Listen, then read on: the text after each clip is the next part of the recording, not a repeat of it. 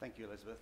And this is actually my third time on this stage. I appeared here about 3 years ago to launch what was then the very first Australian government cloud strategy. That was followed, I think, the year later with the launch of our big data strategy.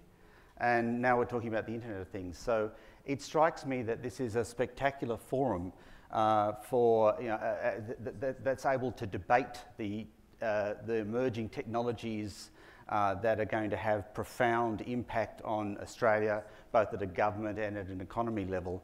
And how great it is that the AIIA runs this forum, because it's all very well and good for those of us in government, when I was in government, to have these sorts of discussions in the halls, as it were. But I think it's much more powerful to have it in this forum where we get to have a mixture of industry and academia and public sector. So we have slides up. So without further ado, I just look a bit of a brief intro on some Gartner themes and perspectives for those who haven't attended Gartner forums in the past. So first of all, the nexus of forces. This is essentially a fundamental concept within Gartner. We believe is that the nexus is very much driving innovation across the planet, where we've got things such as, I wonder if, does this work? Oh, yes, it does. Such as social media driving seamless socialisation, employees and citizens being empowered by mobile, pervasive wireless solutions, IT as a utility being enabled through cloud, and big data analytics and new insights being enabled through new sources of information. I guess from the perspective, though, of the Internet of Things, it underpins the nexus to unleash really what is a digital industrial revolution. I think that term was used earlier today. We see digital business being the creation of new business designs, so blurring the boundaries, as it were, between the physical and digital worlds. But what does that mean for government? How does the emerging digital industrial economy affect citizens, both affect them as well as how to affect their expectations? What are the differences between e-business and digital government or digital business? I'm going to talk to that in a moment. We believe they are quite profound. And do these trends affect all governments equally? And the answer to that question in the context of the Internet of Things is absolutely not. We're seeing quite a profound difference in take-up and awareness and perception.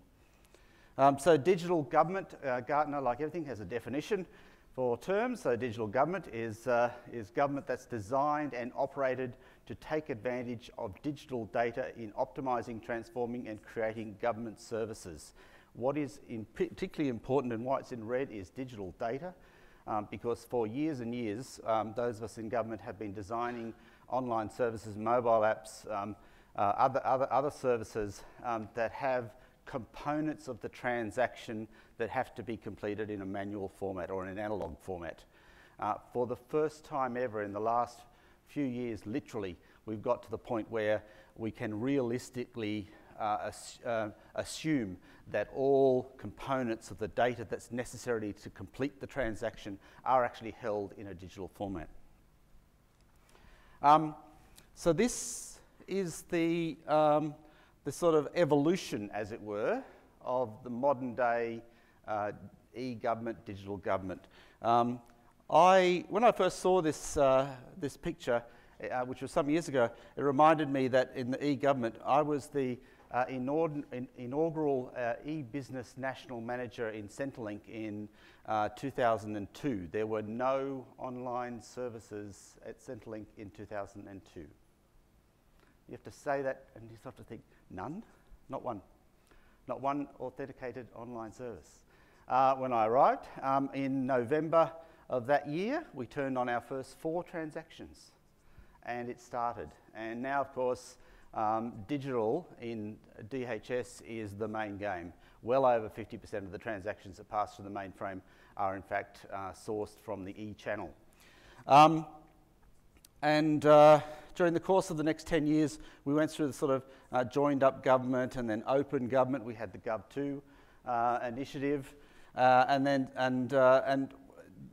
at the moment, what Gartner sees on the horizon is smart government, but we see that digital government is the transition to smart government.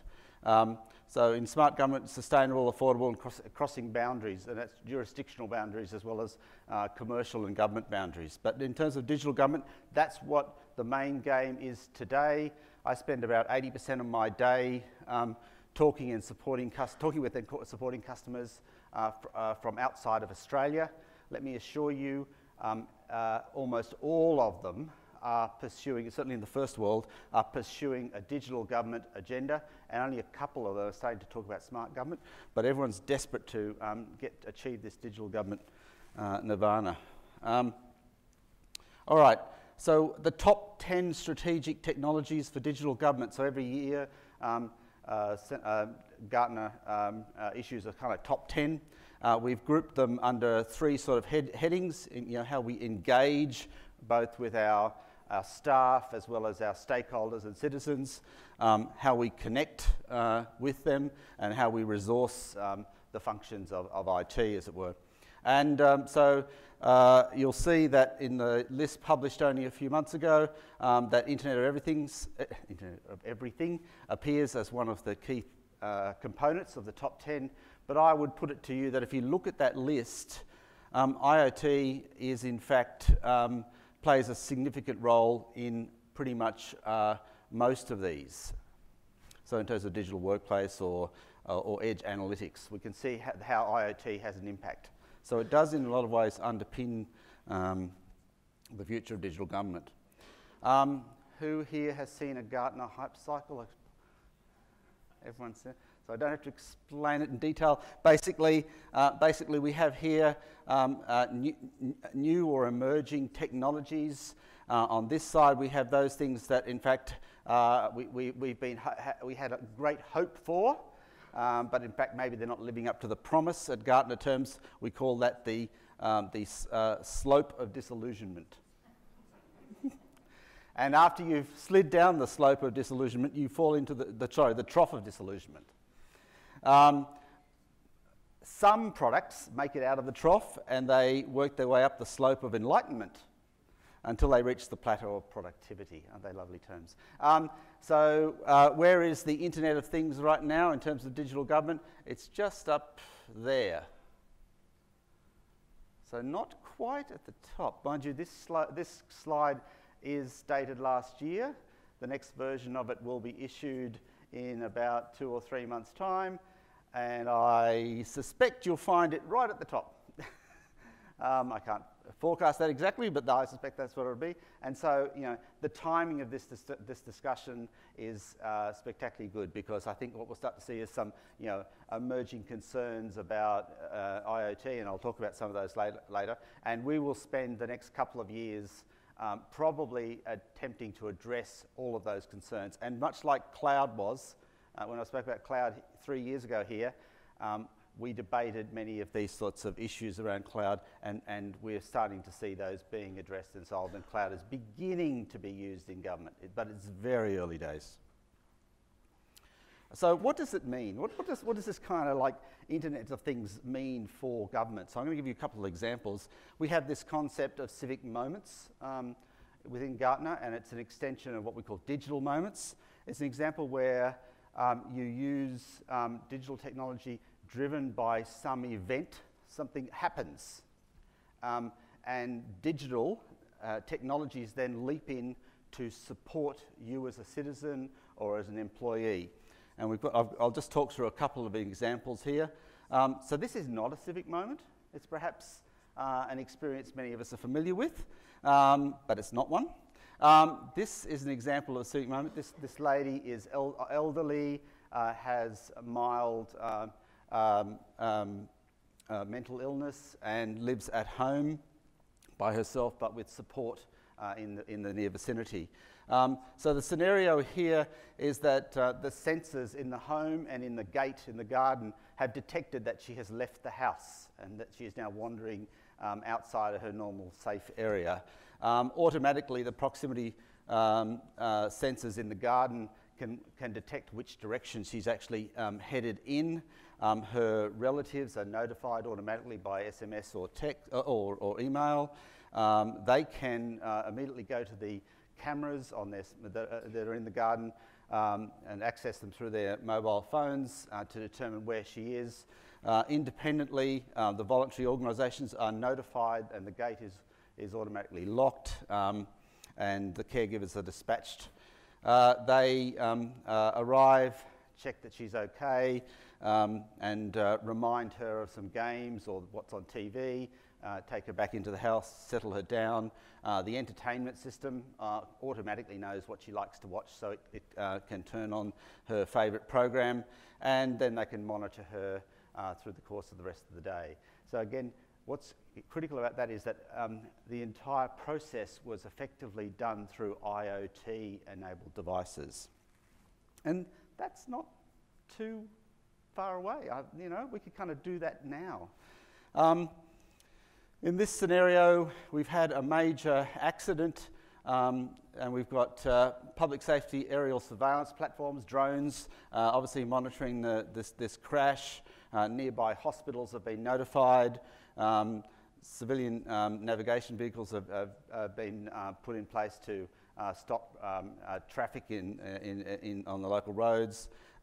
There's been advice automatically issued around a hazmat issue in terms of the contents of the train and the tankers. There's remote sensors monitoring the air quality, so whether there's dangerous levels of pollution. And the incident and data and social media are being analysed to determine whether there's any additional data that's valuable to the team rushing to the site. Drones continue to monitor the site, and the first responders arrive to deal with the problem. So by the time the first responders arrive, they already know a whole lot about what the nature of the problem is that they've got to deal with. And of course, you've got edge analytics also supporting you in this situation. So in the past, where we've had very much kind of the descriptive diagnostic experience about what has happened, with edge analytics and predictive technologies, we're now able to determine what will happen. So in these sorts of scenarios, this was what might play out, this is what we might need to be aware of. And we can bring into play a whole range of other devices, you like the animation, to ensure that we can monitor the environment for public safety, for tax and revenue, for transportation, for policy making. So again, this is all sorts of IoT-enabled opportunities. Now, there was a comment made this morning about the relative place of things, of data in this scenario. In the context of, I guess, Gartner's expectations here, if we look at the environment today, mostly the way we craft government services is very much aimed at people. So it's this kind of direct interaction with people in real time. And that's true even in an online world. We craft it around how we're interacting with people.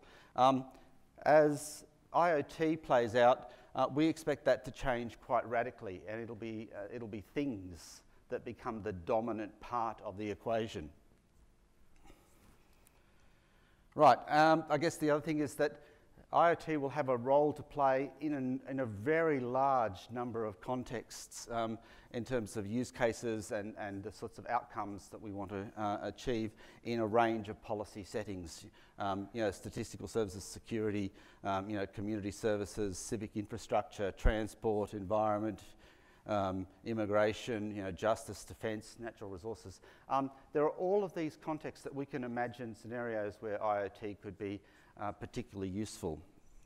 And we might choose to kind of prioritise those as government. It's not, that's a decision for government.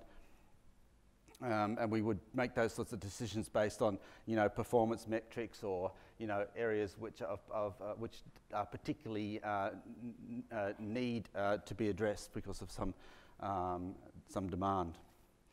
Okay, I put this slide in here deliberately because I thought, well, we spend the whole day talking about IoT, and I didn't actually see anyone actually define it, but someone chose the Gartner definition earlier. So you've seen this definition already, and the little graphic, I think, maybe helps better understand this context. Now, I've got a few slides on smart cities, and I'm going to run through those, but I'll run through them quite quickly because the reality is that we've spent a large amount of the day talking about smart cities. And I'm going to put it to you that there's a reason for that.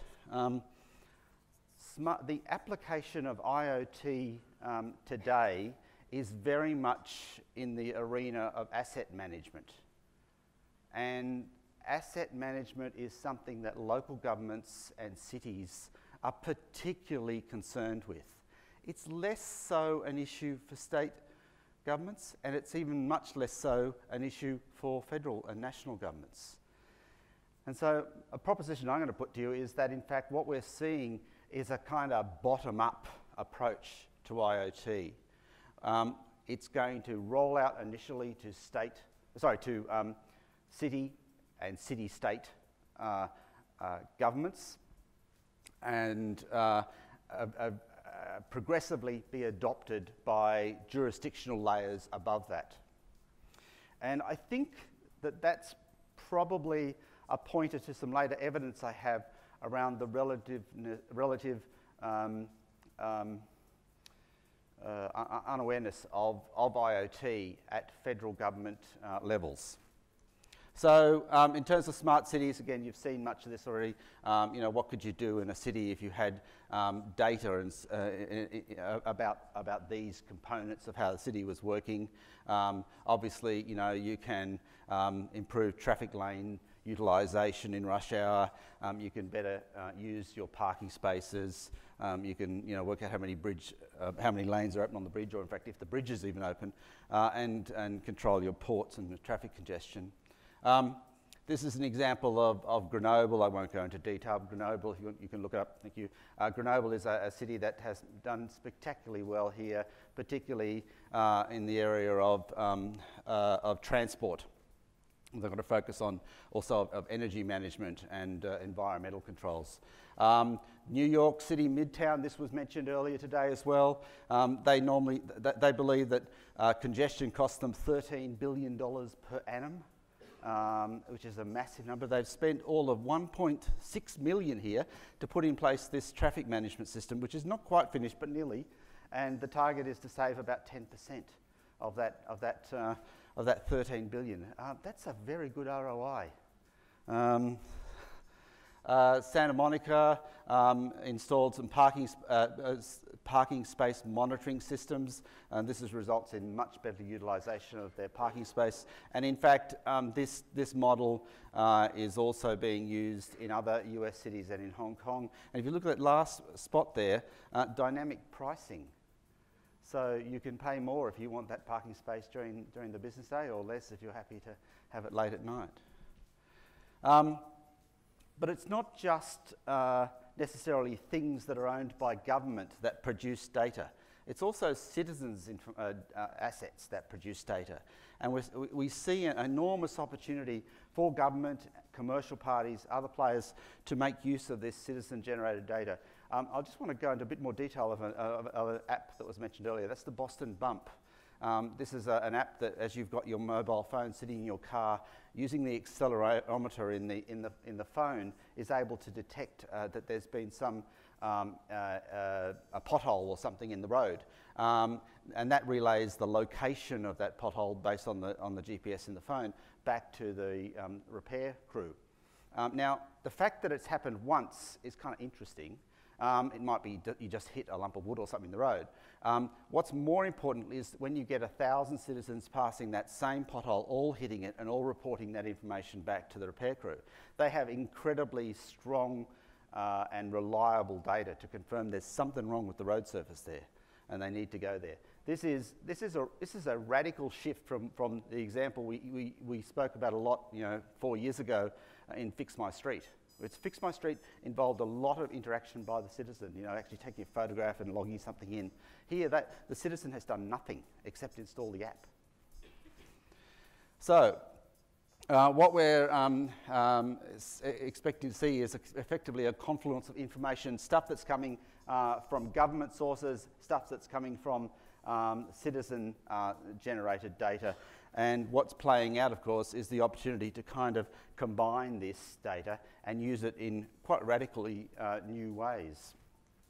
And the challenge for a lot of CIOs and business leaders, of course, is then to come up with the business case that justifies the investment in this technology. And these are the sorts of drivers that we expect to see appear in those business cases around, optimising, asset utilisation, or being able to charge for a service you might not been able to charge for, or in fact charge more reliably for it.